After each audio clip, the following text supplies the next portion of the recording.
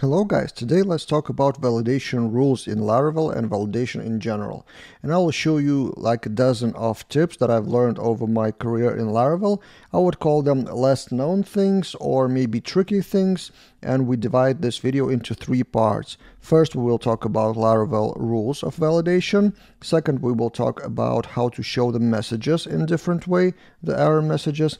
And third, how to deal and how to create form requests in Laravel. A few less known things about each of them. And as an example, I've taken a default Laravel Breeze installation for registration form with a few fields I've added, and we will add a few more along the way with different examples. So first, by default, if you register with empty fields, on the front end, I've made them not required, so the validation will throw on the back end, and this is what you get. So it lists all the errors that happens.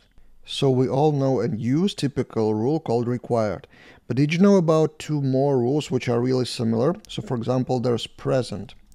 Present means that this field is actually present. Even if it's empty, the validation rule will pass. So as you can see, name empty, but since it is present in the form, the validation rule passes. And if in the register blade would delete that name from the form, so just comment it out and refresh the page and try to register, then name field must be present. So it's similar to required, but a bit different. And then another one is called filled. Instead of present, we change that to filled. And it means if we register, if the name field is present, then it should be filled. Otherwise, the validation is passing.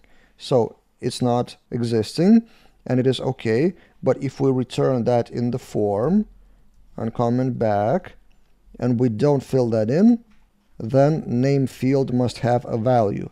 And it's even a different message. It's not name is required, must have a value. So two more really similar validation rules, so required, filled, or present. Then there are a few rules with required underscore something. So required with name, for example, means that the age is required only if the name is not empty. So let's remove that. And if we just register, age is required when name is not empty, which means that age passes. But if we enter something here, register, the age field is required when name is present. So that's required with. Also, there could be required if name means some value. So if name is admin, for example, then we require age. These are all hypothetical examples, but you know the main logic now. So let's register here. Age is not required, but if we enter admin here, age is required when name is admin. And there are a few more rules in the official documentation, like required unless, required with all, required without. So check the official documentation. It's the same thing with a different condition. Another thing that people often don't know is that if you do minimum with number, you should be careful. So in our blade, we have type number for input age, and we expect that to validate 18 age and above, right? Let's see. We put in 19, we register, and the age must be at least 18 characters. So it's not validating the number, it's validating the length of that string. To avoid that, you need to put in numeric minimum 18 and then register, then that error disappears. So be careful while validating minimum and maximum with numbers without specifying numeric. Next, let's quickly talk about file upload and specifically image upload. And there is one validation rule which is rarely used. It's called dimensions. So you can specify, for example, dimensions for minimum and maximum. So like this, let's delete that validation rule, and minimum, for example, 1000 and height 2000. Let's put it in and try to upload something smaller than this. This is an image, we register, and the avatar has invalid image dimensions. Or you can specify the ratio like 3:2. Also another example of official documentation, you can combine the rules, so max width, max height, and ratio as well. Now let's talk about date validation. So I've changed the field to birth date with input type date, and we should validate that the date is not in the future, right? So let's try it out, and we should validate that it's before today. What is today? You probably would do something like now to date string or something like that. And let's try it out if it works. So let's choose birth date in the future. We register, and the birth date must be a date before the 1st of March. This is where I'm shooting this video. But there's a shorter way. You don't need to use now to date string. Before today is the shorter way. Let's try it out again. Register date before today. So it's even saying today. Also, you can use yesterday and tomorrow. There are 3 syntax constants for that. And also you can put in before start date. So that could be a different field out of those validation other fields. In this example, we don't have any other one to compare, but just so you know, you can specify the field here. Another quick tip is that you can specify validation rules with the separator or as an array like this. So required, string, and max. Like this. And it may be more readable, and also it may allow you to specify custom validation rules. So why is it useful? For example, you want to specify the array of validation rules, and one of the rule could be custom rule. For example, you can specify rule in from the documentation. So you may allow rule in first zone, or for example, admin or user as a name. And of course, you need to autocomplete the rule here. So use rule on top like this. And then let's try to put something meaningless here. Register selected name is invalid, which means not in that rule. But also you may register your own custom rule. So in the documentation it says make rule uppercase, and then you can provide that rule as the list like this as a new object. In this case you are required to use the array syntax instead of just delimiter. Now let's talk about showing those validation messages. One quick tip for those of you who want to use Laravel, Jetstream, or Breeze, it comes with the component for that. So in register blade on top you may see before the form X auth validation errors.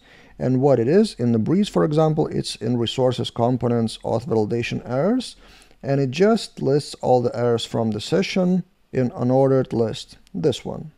And the name of the component says auth validation errors, but in fact in any validation form you can use the same component. So you can even rename that to just validation errors, and if you put that on any form like this, it will still show validation errors. So it's a totally useful, reusable component. Next, what if you want to customize those messages? So the name field is required. You may specify your own message. As a second parameter in request validate, it's also an array. So you may specify the field name dot rule, name required, name is incorrect, for example, or something like that.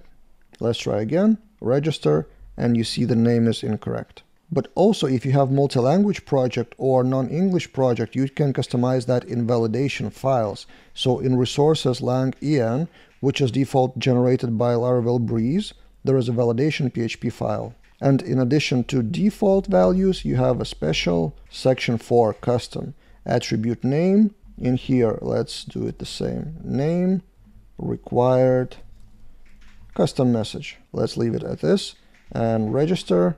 And of course, we need to return that to empty array here. Again, we see custom message. So you can specify the validation in the translation, and for each of the language, you may create its own validation PHP file. And also you may customize just the name of that. So the field name could be name, but maybe you want to name it differently visually. So like username or first name. It's also possible in validation PHP attributes, name, for example, user name. And then let's delete that one. So we don't have any custom validation rule. Register, the username field is required. So the validation message is the same, but the name of the field is whatever you provide here, which may be translated into your language again. Next, let's talk about form requests. So if you generated a form request class like this with make request, you probably want to use something like request all when creating the record. So instead of this, you would have request all, right? But it's kind of a security issue. So if we fill the form with fake filler with actual data, we register, validation is passed, and see name, email, password confirmation, and birth date. And the security issue is that if someone posts to that register via postman or manually, they can specify additional field and it would be passed without any validation. Instead of request all, it's better to use request validated.